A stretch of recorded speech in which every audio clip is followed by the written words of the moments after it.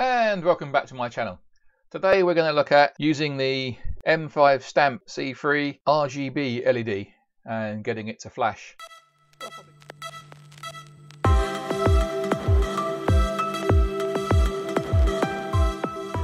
Start off with a blank location. Here we are, we're on my hard drive at the users.tech, and what we're going to do, we're going to go into the stamp C3 subdirectory. Next we are going to copy the getting started sample project that comes with the IDF, and we're going to call it, do it in lowercase, RGB flasher. So we'll do that. So let's copy it in. Quick look, there we have it, RGB flasher, and we have some things here. Right, what we need to look at next, I'm just going to pause. Right, having loaded and copied over the sample program into the RGB flasher, we want to use LED string, and that's part of the IDF component manager. And if we can, you can go down here and we can look at what components they have. So we click on that, we can see that you come down, we can select the C3, and then here is a whole list of what components there are to make our life easy. And if we go back up, and we can put in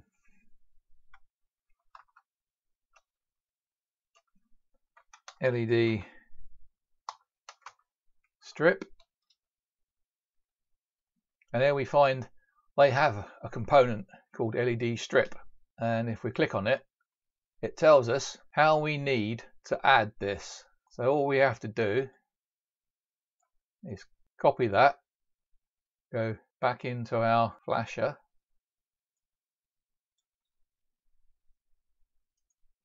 put it in, and then hit return, and it will go away and do something.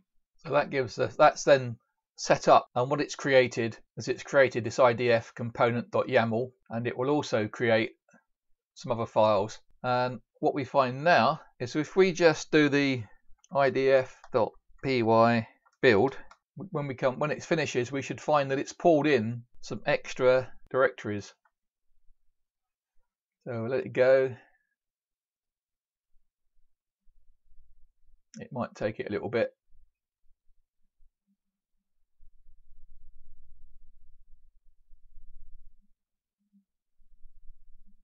Eventually it will get there. There's no point fast forwarding this, it's not taking too long.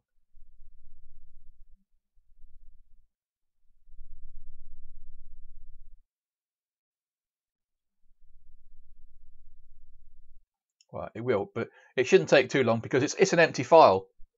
Build should be really quick. All I want to do is I want to see if it's imported the dependencies and the files required to run the LED strip. And I thought, well, if I'm just building a blank main, it shouldn't take mega long to do, but it's a bit slow. So maybe I will speed this one up and sing a bit.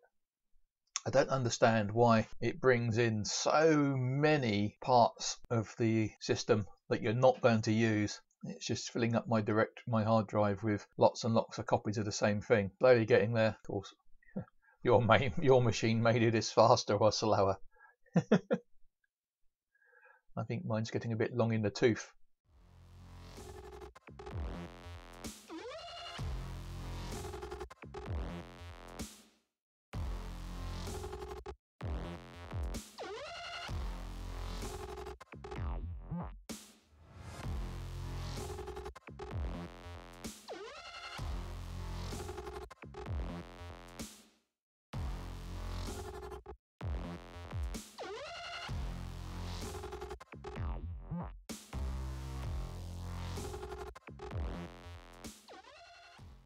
Let's have a quick look and see if the directories have changed.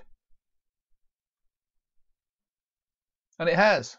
Now you'll see we've pulled in another directory called managed components. So if we go and look in there,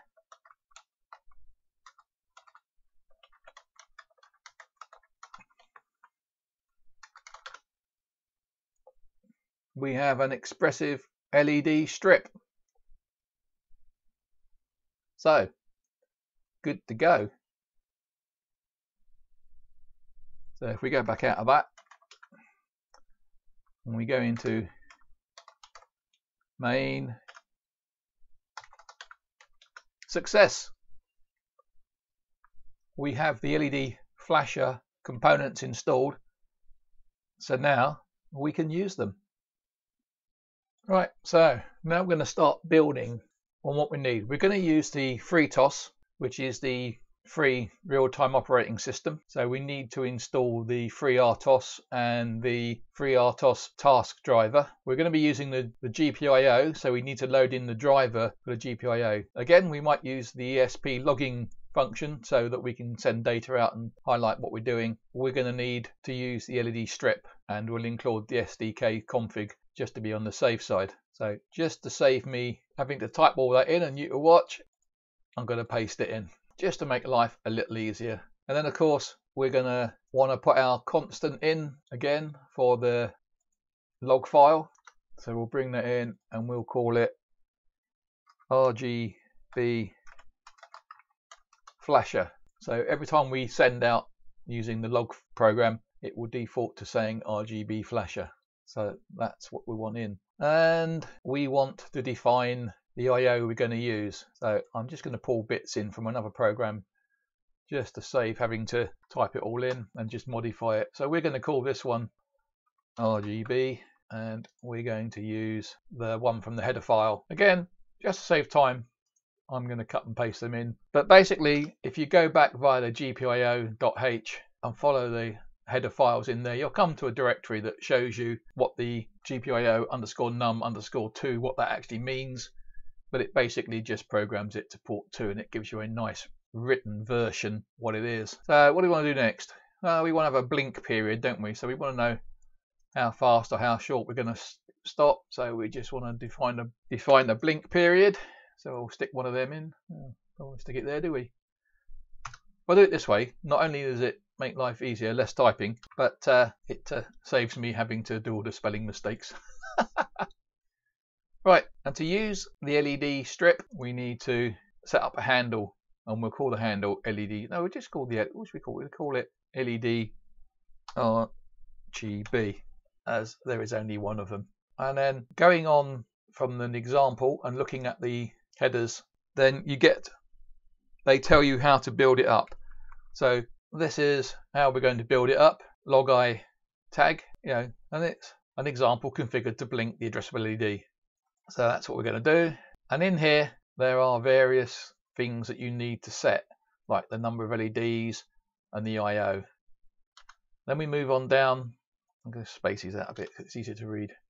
Then there's the LED strip RMT config _T. That's a type. And we create that type, and we're going to call it RMT config _config. And basically in that, we're going to set the resolution in hertz, basically how fast I think it talks to it. And then the last thing we're going to do is we're going to create the new device. We're going to pass it in the handle. We're going to pass it in the config, the address of the LED strip, which we might have to change that to being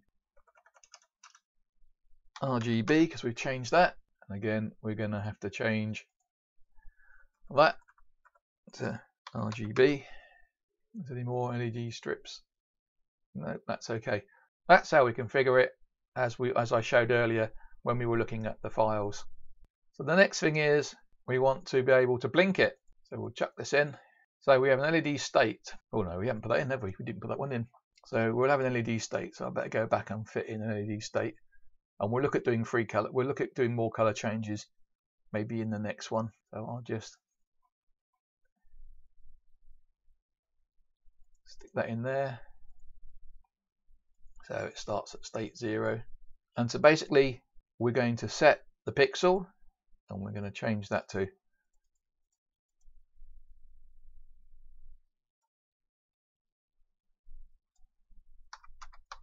RGB. We're going to change that to RGB.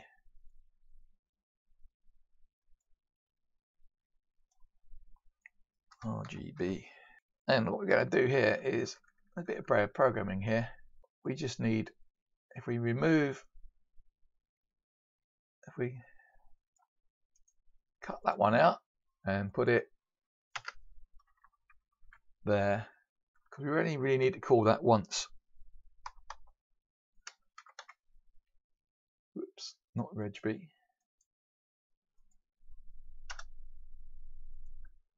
And then we can delete that one. So basically, if the state is a 1, we'll say it whether that's red, else we'll set it to the other color, and then when we finish we will refresh it, and the refresh is the command that sends it out. So that starts the data stream. So that's that done, and then that brings us down to our main program. And the first thing we need to do is we need to configure the LED port and set it up. So that's, we're going to call that. So that will call our configure routine, and you're only going to do it once. So then again, we need to have a loop statement. So we could say while true, so it will always loop, and we'll do what we did last time. We'll have a little one so that we can see if the LED is flashing by looking at the monitor. Then we need to call the routine. So we'll call the routine.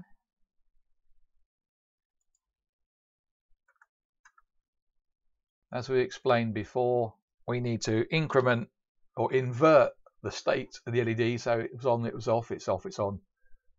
And then we need to go into the blink period, and I need one of them. Or did I put one up there? I just got and check. Oh no, blink period did it. 500 milliseconds.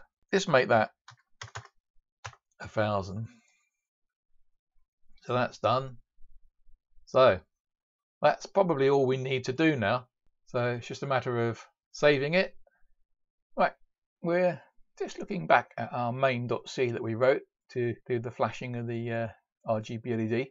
And this is the header that we've called up, LED strip.h, and we've used commands like set pixel refresh. Now if we go into LED strip.h and come down, you can find we have an LED strip set pixel, and it tells you that we need the handle to the strip, we need the index to the LED in the string, we need the colors red, green and blue. And up here it tells you in the parameters the LED strip, index of the pixel, red part, green part, blue part. It will also handle RGBW if they're addressable, and I think that just adds the white component on the end. After you've updated the colors with the ones above, you need to cause the API to flush the colors to the strip, and that's what we do when we do the refresh. That fires the colors off and the data to the chip. And then the clear. The clear just fires the zeros at it to clear all the LEDs. And I suppose if you want to stop using the resource at the end of your program, or you did it for some reason and then you no longer want it, you can do the LED strip delete, which will delete all the resources. But as my program is only using the resources, there is no point when I need to delete it. But you'll also, if we go back up, find that this one calls the LED strip rmt.h. And if we look at the LED rmt.h, this defines the structure of what is the strip and how we're going to use things like with the flags and that. And then it tells us, how to create the device. And it tells you here, we need the strip configuration, and we need the RMT specific configuration, which is this one here, and we need the strip handle. But you'll also notice that it includes LED strip types. And if we go up to that, now this is a really useful one, because this tells us what data we can use. So when it asks for the LED type, well then you got RGB, GRB and GRBW for white. So the two formats it knows. And you can also tell it what module. I'm not sure what the default one is, because that's the one that we're using. Creates a structure for the LEDs, and then down here you can see that the structure we fill in, the GPI number, how many LEDs it is. But what we didn't do in our simple program is we didn't update the pixel format. So we've obviously gone for the default one, and it's the same for the LED module or LED mode. We've done the default one for that because there is a mode where you can change how it sends RGB. And so that's it. That's all you need to know on how to assemble it all and build it all and put it into here. So I hope that makes things a little clearer. And popping back to our window, and we can do the idf.py com6 flash. So if it actually compiles, it will flash, and then I'll set the board into the state where it can receive the data. If it compiles, I'll then show you a video of that happening, and off we go.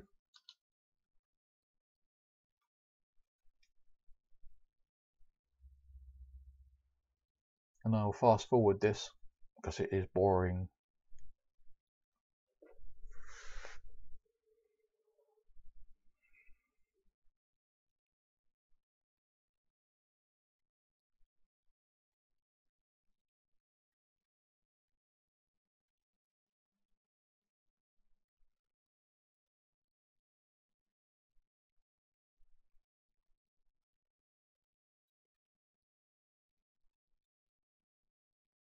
Oh, failed. Ah, did you see this? A fatal error occurred. This chip is not, well, sorry, this chip is a C3, not an ESP2. And that, folks, is because no one reminded me that when it comes to flashing and things like that, we need to tell it what the target is. So let's set the target.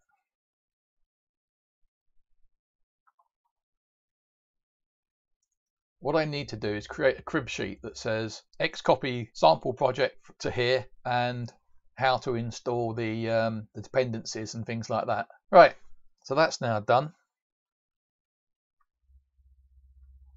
So now we should be able to flash it properly. So back again. Might be quicker this time because some of it might have already been pre-compiled, or it might have to go through the whole lot, seeing as we've changed the chip.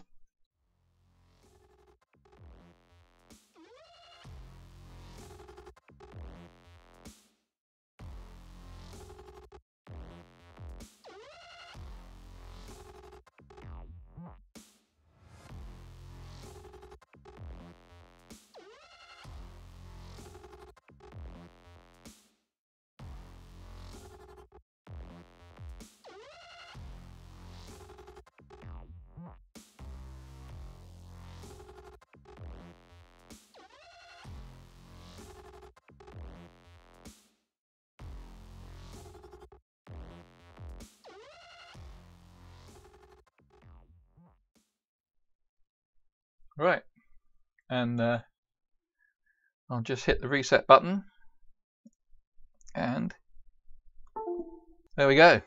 1 second red, 1 second blue.